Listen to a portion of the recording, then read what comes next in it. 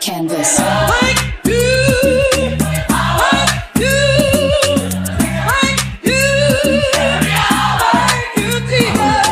On this planet where we live, the rich and powerful oppress the poor. But in the kingdom that we are longing for, the Bible says the first shall be last and the last shall be first. In the kingdom that we long for, the Bible says we will sit on Jesus' throne like he sits on the Father's throne. In the kingdom that we long for, the Bible says that in my Father's house there are many mansions.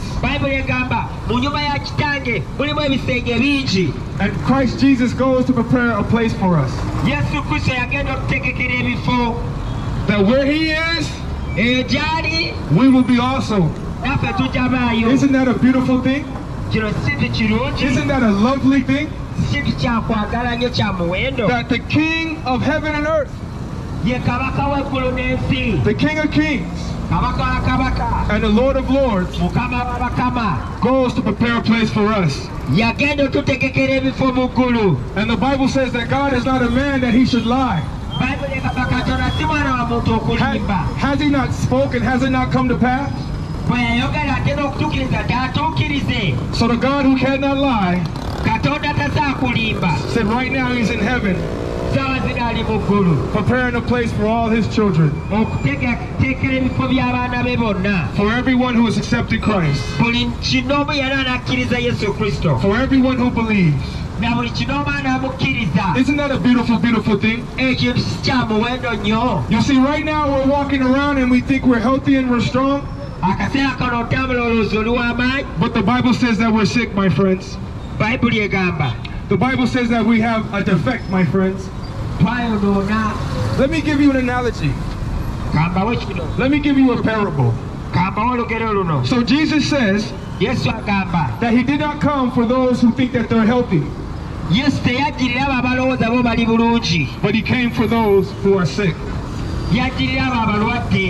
The Bible says that the well have no need for a physician.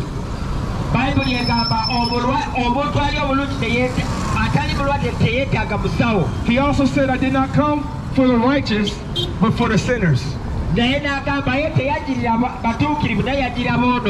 You know, just the other day I ate some bad chicken.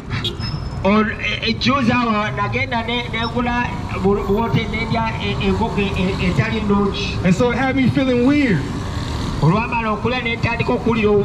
So I shot down to the pharmacy and they gave me some medicine to kill the whack chicken. But the thing is, I was at home feeling fine. Until I wasn't. And then when my stomach started feeling weird, I suck out the physician. You see, when something was wrong, I knew to go look for the physician.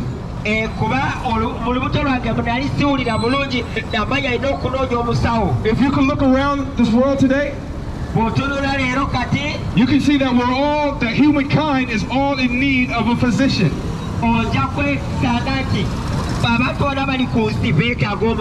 We can tell that by the wars that we have in our worlds, by the sicknesses that we have in our world, by the starvation that we have in our world, by the struggles that we have in our world. We can see that mankind, or where we live on earth, things are very, very sick. We can tell by the earthquakes,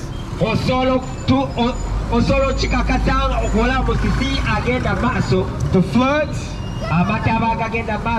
the tornadoes, All this tells us that we live in a sick and fallen environment.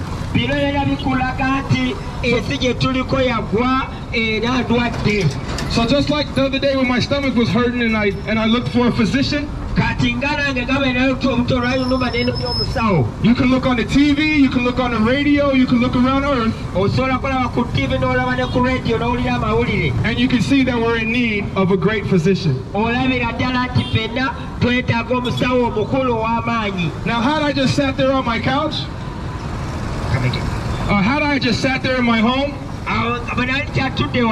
and not set out medicine for my stomach, it would have got worse. I could have got even more sick. I could have possibly even died. But I sought out help once I realized something was wrong. And this is why we preach the gospel of Jesus Christ. It's like a mirror. Or it's like a diagnosis from a doctor. Telling you that something is wrong. And that sickness that we have as a society, that sickness that we have as men and women, that sickness we have as boys and girls, is sin, my friend. And once you know that you need, once you know that you are a sinner, then you're going to seek out the one that can cleanse you of your sin, or the one that can heal your sicknesses. But just like when I had a sore stomach, I had to recognize something was wrong. And that's the first thing everyone has to do here today. You have to recognize something is wrong within you if you don't have Christ.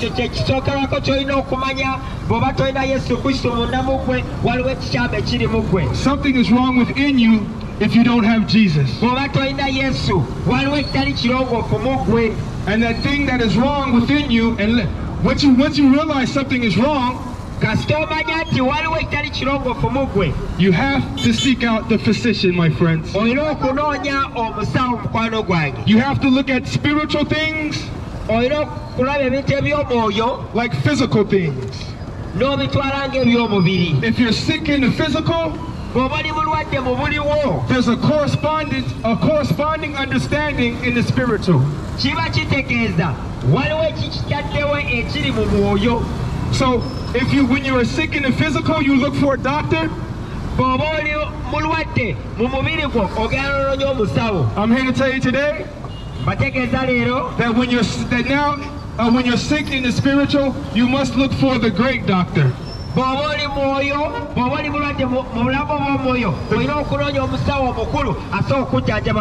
Amen. The great physician. The one that can heal you from the thing that's going to lead to a great sickness.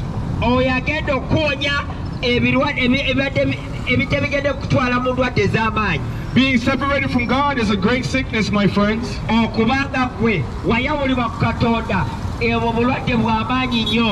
To struggle on earth and end up in hell, that's a great sickness, my friends.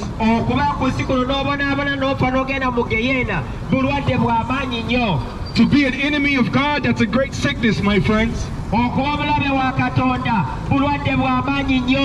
To love money more than you love God, that's a great sickness, my friends.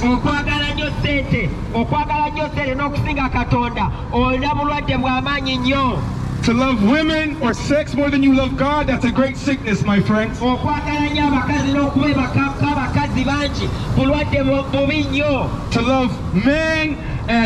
To love men and muscles, that's a great sickness, my friends.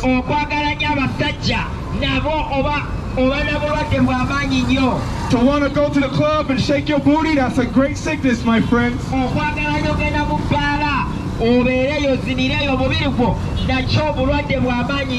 To want to go to the club and get drunk and find someone to fornicate with, that's a great sickness, my friend.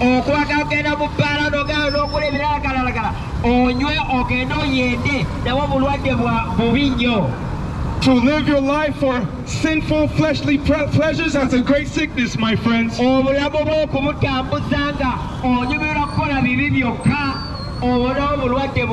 Okay, so just like a nurse and a doctor works together,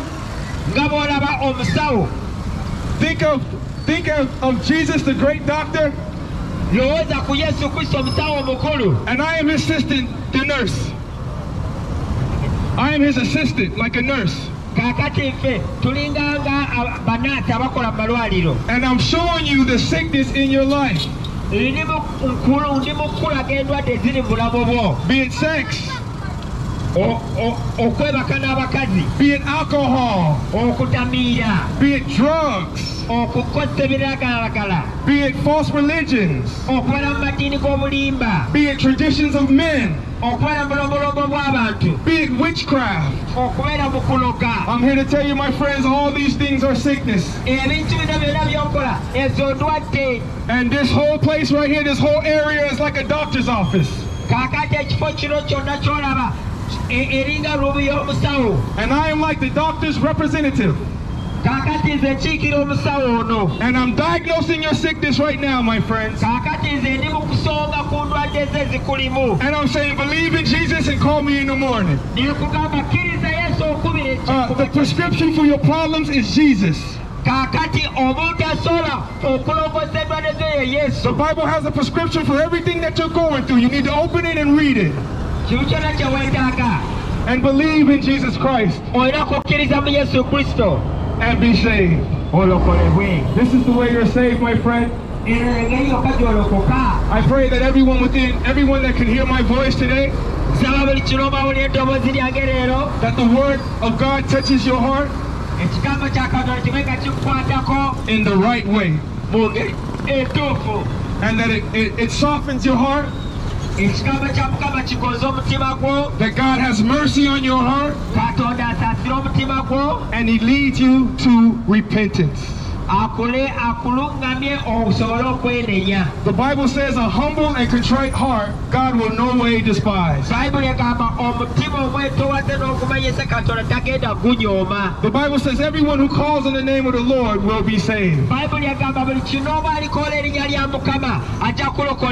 The Bible says no one who's ever called on the name of the Lord has been put to shame.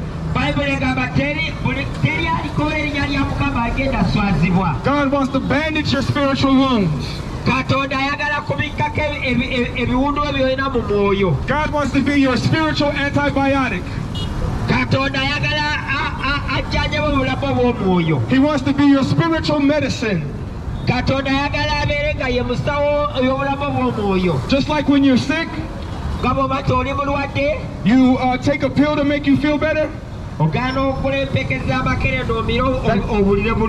That pill goes inside of you and you are healed. I'm here to tell you that when you accept Jesus Christ, He promised you the Holy Spirit. And the Holy Spirit gets inside of you and you are forgiven. There's no other way to be forgiven, my friend, except for the Son of God who died on the cross for your sins. When you believe in God, you get the Holy Spirit, and the Holy Spirit resides in you, just like medicine resides in you, and He heals you. He heals you of your sinful life. He heals you of your pain and your stress. He heals you of all the different things that you go through and sets you free. And the Bible says, my friends, who the Son sets free is free indeed. The world soon will be done with the troubles of the world. Going home to live with